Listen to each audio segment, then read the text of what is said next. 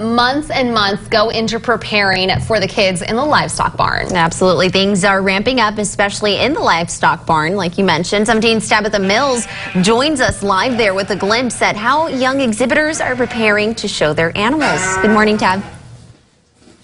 Good morning again, Maddie and Vanessa. That's right. Look behind me. These young exhibitors from Highland FFA are here bright and early this morning getting ready. Today they will weigh their lambs. And you know, I know a lot of people are at home right now having coffee, waking up. But just look at these young students out here giving their all so early in the morning.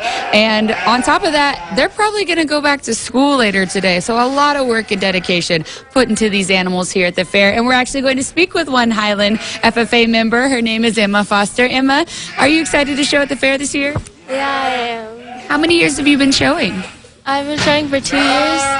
What do you love most about showing?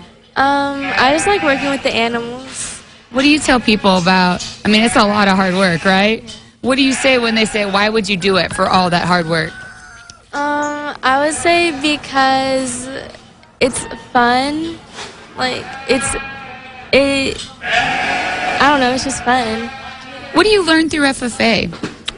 We learn how to work together as a team and how to be respectful towards each other, and we learn a bunch about our animals. It's a good way to learn there. Emma, thanks for joining us this morning. We appreciate it. So we'll walk you down through this barn one more time as we look at some of these young exhibitors getting ready, cleaning stalls, feeding this morning.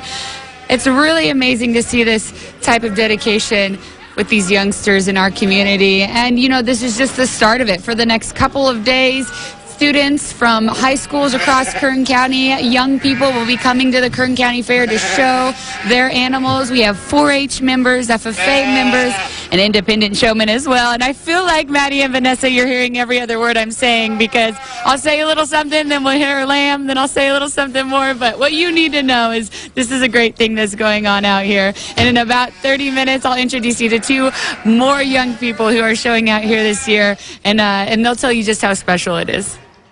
It's so much hard work for all of the kids in there showing right now, and I know my kids, the little ones, just love seeing the animals. It brings them so much joy, so it's really cool that they both get to do that. Yeah, definitely. Thanks so much, Tab.